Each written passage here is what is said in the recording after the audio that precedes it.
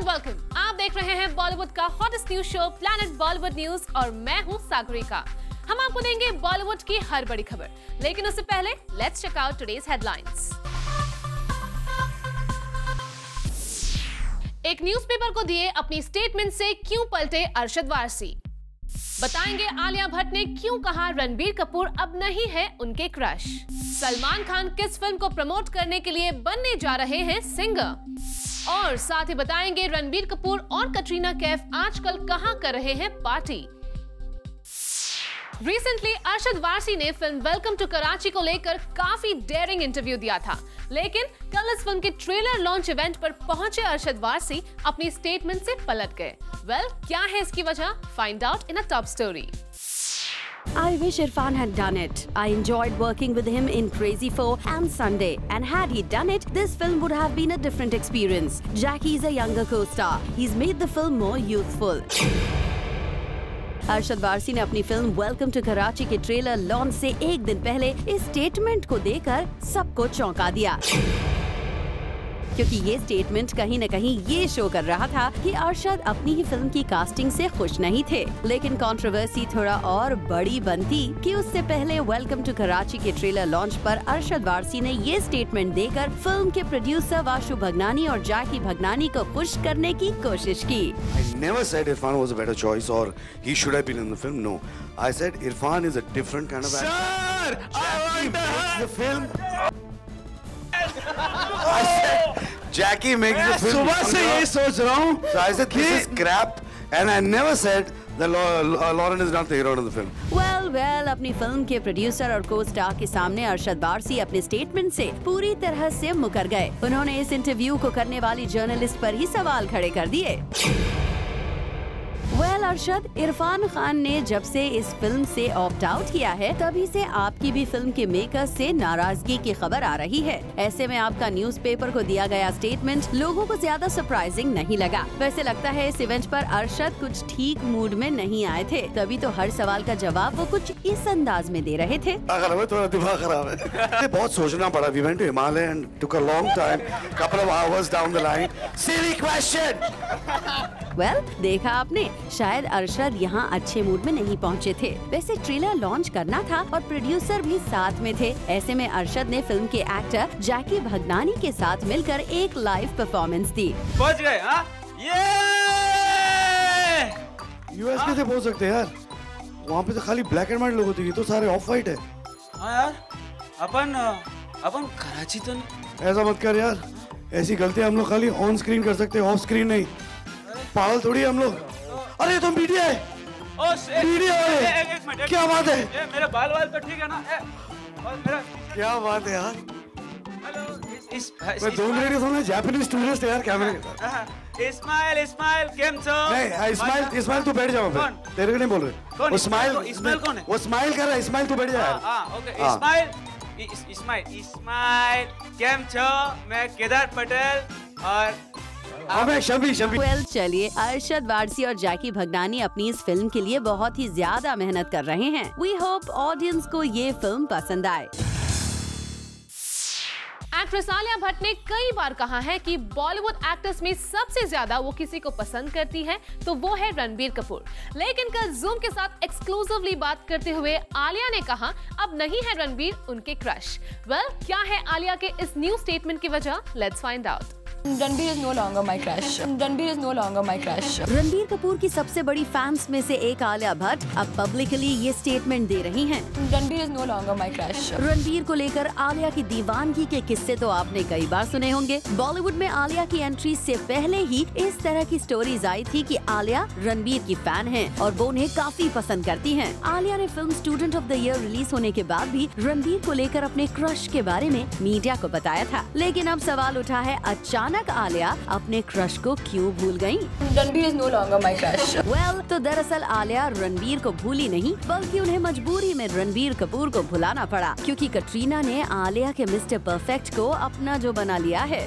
जी हाँ, कटरीना कैफ और रणबीर कपूर का रिश्ता पब्लिक हो चुका है। ऐसे में आलिया अब पब्लिक इवेंट पर रणबीर कपूर पर क्रश का इजहार करके कोई मुसीबत नहीं मोल लेना चाहती और अब वो ये कह रही हैं। Ranbir is no longer my crush. Is it because he's engaged and taken my Katrina, oh damn. That is not a very right thing to say, but I would say that I just think it's just going on and on too much about Ranbir, बेचारा Ranbir, leave him alone. Well, चलिए, आलिया अब रणबीर को लेकर बात नहीं करना चाहती, लेकिन उनके दिल में रणबीर के लिए क्या है, ये आप भी समझ सकते हैं. Because someone's really heartbroken this side. Who? You, Ranbir. He's taken. No, I didn't say that. I said that all the cute boys are taken. I mean, Ranbir is also very cute. But, फरुद्रानी चटुराज, Zoom, Mumbai. Film maker Sanjay Leela Bhansali Bajirao Mastani में देवदास की तरह ही एक special song शामिल करना चाहते हैं, जिसमें प्रियंका और दीपिका साथ नजर आएंगी. इस सॉन्ग से जुड़ी कुछ डिटेल्स Zoom को मिली है. Have a look. Priyanka Chopra और दीपिका पादुकोण पिछली बार रामलीला में दिखे थे, लेकिन दोनों साथ साथ एक ही फ्रेम में नजर नहीं आए थे. लेकिन इस बार डायरेक्टर संजय लीला भंसाली ने तय किया है कि इन दोनों एक्ट्रेसेस का फेस ऑफ होगा आने वाली फिल्म बाजीराव मस्तानी में. सूत्रों की माने तो बाजीराव मस्तानी में प्रियंका और दीपिका का लावनी डांस फेस ऑफ होने वाला है, और इस फेस ऑफ के लिए दोनों कड़ी मेहनत कर रही है. पिछले 10 दिनों से प्रैक्टिस और रिहर्सल चल रही है, और Priyanka and Deepika want to get every move and step right. हमें ये भी पता चला है कि this song will be choreographed bye Remo D'Souza, और माना जा रहा है कि ये डोला रे डोला से भी बढ़कर होगा. इसका इंतजार तो अब सभी को होगा. For Elika Srivastava Thapa, Zoom, Mumbai. Sunny Leone को धीरे धीरे इंडियन ऑडियंसेस से एक्सेप्टेंस तो मिल रही है, लेकिन अब खबर आ रही है कि कुछ इंडियन पॉलिटिशियन सनी लियोनी से काफी इंप्रेस हो गए हैं. Take a look.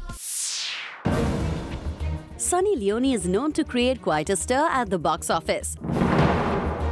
लेकिन इस बार सनी ने पॉलिटिशियंस के बीच खलबली मचा दी है.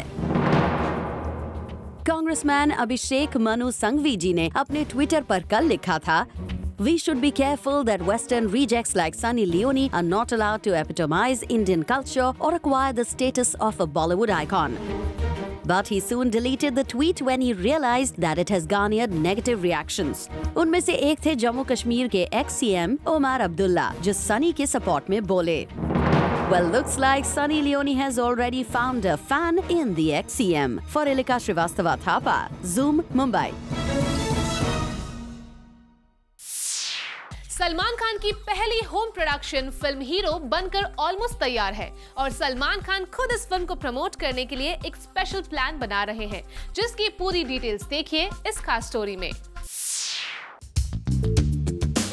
सलमान खान ने किक में एक सॉन्ग गाकर अपने फैंस को सरप्राइज के साथ साथ खुश भी किया था, और फिर से Salman is all set ready to surprise his fans because the actor is going to sing a song once again. Well, this time Salman won't be lending his voice in his films, but उस film में जिसे वो खुद produce कर रहे हैं. हम बात कर रहे हैं अथिया शेट्टी और सूरज पंचोली स्टारर हीरो फिल्म की. सोर्सेज से पता चला है कि इस फिल्म के एक सॉन्ग के लिए सलमान ने रिकॉर्डिंग भी कर ली है विद सिंगर पलक मुंचल. वेल, ऐसा पहली बार तो हो नहीं रहा है कि सलमान गाना गा रहे हैं, मगर हाँ, ये बात तो है कि ऑडियंस के बीच एक्साइटमेंट जरूर बनी रहेगी for this much awaited song. For Hardik Tanna, Zoom, Mumbai.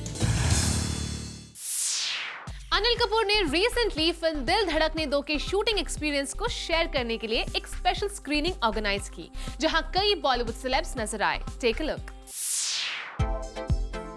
Anil Kapoor ने दिल धड़कने दो के ट्रेलर की रखी special screening for his Bollywood buddies. यहाँ we captured the gorgeous Priyanka Chopra with her brother Arjun Kapoor, Shilpa Shetty with Shamita Shetty, Karan Johar, Boney Kapoor with Sridevi, Satisha with wife, Rakesh Om Prakash Mehra, Anupam Kher, David Dhawan, Farah Khan with Shirish Kundar and many other celebrities. यहाँ प्रियंका से हमने बात की और पूछा उनके इंटरनेशनल टीवी सीरीज के बारे में, टू विच शी सेड, हमें पता चलेगा इन अनदर आई थिंक मई तक कि अगर if the show will get picked up और not. If it gets picked up then series बनेगा, नहीं तो आई एम हियर. ट्रेलर को लेकर कैसा मिला है रिस्पांस?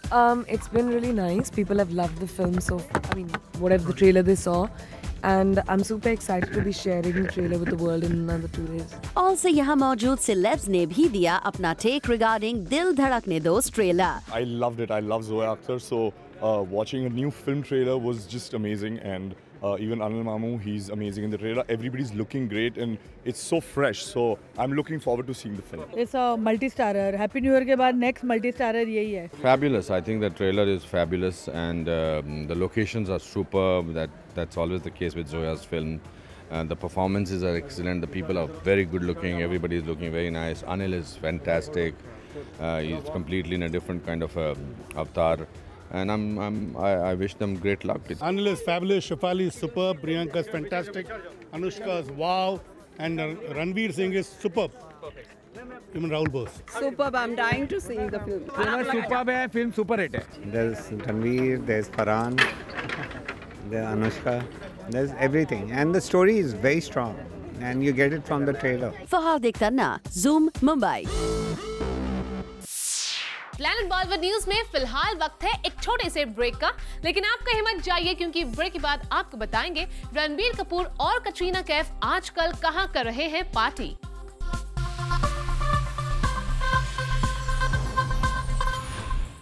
एक्ट्रेस परिणीती चोपड़ा खुद को लेकर चल रहे रूमर्स से काफी परेशान है और रिसेंटली अपने एक ब्रांड को प्रमोट करने पहुंची परिणीती ने इन रूमर्स को क्लैरिफाई करते हुए दिया एक स्टेटमेंट। Have a look. परिणीती चोपड़ा वैसे तो आजकल बहुत कम दिखाई देती हैं, मगर जब भी दिखाई देती हैं, कुछ न कुछ उन्हें क्लैरिफाई करना ही पड़ता है। जी हाँ, खबरें कुछ ऐसी आ रही थी कि परिणीती अपनी फिल्म्स को लेकर काफी स्लो हो गई हैं, मगर परिणीती ने इस बात से किया इनकार। No, not this year because I'll be shooting this year, so it'll release only next. Well, Parineeti films को लेकर स्लो है या नहीं ये तो नहीं पता, बट ब्रांड्स के मामले में परिणीती बिल्कुल भी स्लो नहीं है और हाल ही में परिणीती बनी एक क्लोथिंग ब्रांड की पहली women brand ambassador. More than anything for the brand that I'm associated with, also to be the first brand ambassador of the women's line, I think is a great achievement for me. And I just hope that all the nice things that you guys have said about me are true, first of all, and I hope I live up to all of that. इस event पर परिणीती ने ये भी बताया कि किस तरह से वो फिल्म्स एंड ब्रांड्स के बीच में मैनेज करती है और कितना जरूरी है एक एक्टर के लिए फिल्म्स के साथ साथ ब्रांड्स का साइन करना। For me, films are very important, but being part of different brands is also very important. So these 10 brands or 11 or 12 or 30 brands are not new. I've always been part of a lot of big brands and that will always continue, I hope. चलिए, we hope इस साल तो आपकी film release नहीं हो रही है, but next year जब फिल्म्स आए तो एक नहीं बल्कि कई आए और साथ में ब्रांड्स भी। For Chetna Singh, zoom, Mumbai. Salman Khan अपने बिजी स्केड्यूल की वजह से अपने वर्कआउट रूटीन को आजकल फॉलो नहीं कर पा रहे। ऐसे में खुद को फिट रखने के लिए सलमान एक खास तरह के एक्सरसाइज का ले रहे हैं सहारा। आप भी देखिए। सलमान खान कैसे रहते हैं फिट? सलमान खान का वर्कआउट रूटीन है क्या, ये आजकल हर एक यंगस्टर जानना चाहता है, क्योंकि सलमान खान है इंडिया में फिटनेस आइकन। लेकिन क्या आपको पता है कि सलमान खान के लिए अपने बिजी स्केड्यूल की वजह से वर्कआउट रूटीन को फॉलो करना नहीं होता आसान। यही वजह है कि सलमान खुद को फिट रखने के लिए एक स्पेशल वर्कआउट करते हैं। जी हाँ, सलमान खान फिल्म के सेट पर साइकिलिंग करके अपने वर्कआउट की कमी को पूरा करते हैं। सलमान खान जहां भी जाते हैं अपनी साइकिल को साथ ले जाना नहीं भूलते। फिल्म प्रेम रतन धन पायो के सेट पर सलमान खान अपनी लग्जूरियस गाड़ी को छोड़कर अपनी साइकिल से ट्रैवल करते हैं। यही नहीं, सलमान खान जब भी मुंबई में रहते हैं तो थोड़ी दूरी के लिए साइकिल का ही इस्तेमाल करते हैं। साफ है, बिजी स्केड्यूल की वजह से सलमान अपने वर्कआउट रूटीन को फॉलो नहीं कर पाते। ऐसे में साइकिलिंग ही सलमान खान का लास्ट सहारा बनती है। और अभिषेक सिंह, ज़ूम, मुंबई।